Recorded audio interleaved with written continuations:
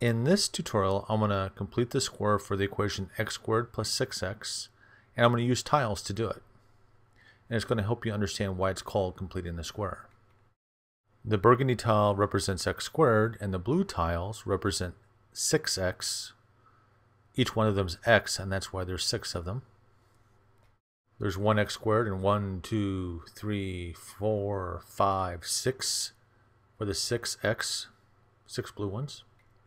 So when I rearrange the tiles, obviously the square is not completed, and the question becomes, how do I complete the square? Which I'm going to show you now.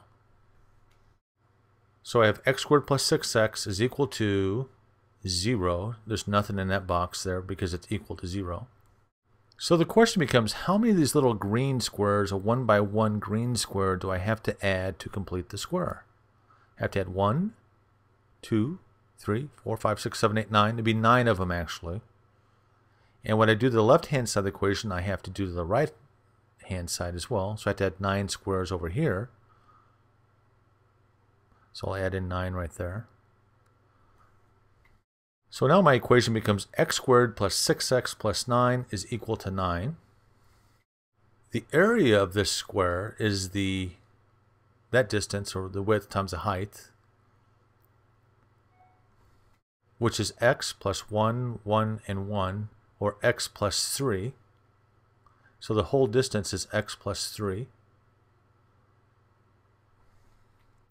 And the height is also x plus 3.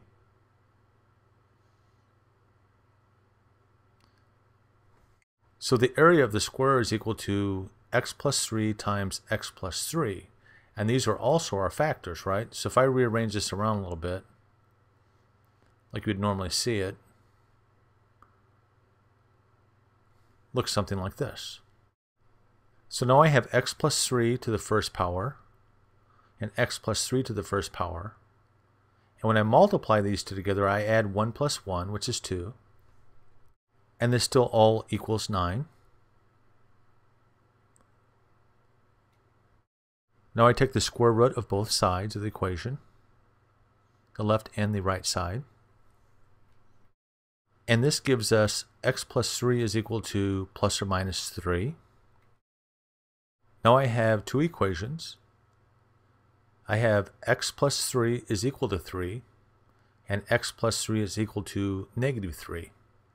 I should put that plus sign there too. So that plus is that, and the minus is that. I solve for x, so I subtract negative 3 from both sides of the equation, which gives me x is equal to 0 for the first one. I subtract 3 from the second equation as well, which gives me x is equal to negative 6. So if I plug either one of these values into the initial equation, it's going to equal to 0. Either one makes that equation equal to 0. So I have two solutions. When I graph this equation, my solution is where it crosses the x-axis, or y is equal to 0. It crosses it at negative 6, and it crosses it at 0 when x is 0 and when x is negative 6. So it turns out I needed to add 9 to both sides of the equation to complete the square. In the next video, I'm going to show you why completing the square actually works to solve equations. And I'll show you graphically.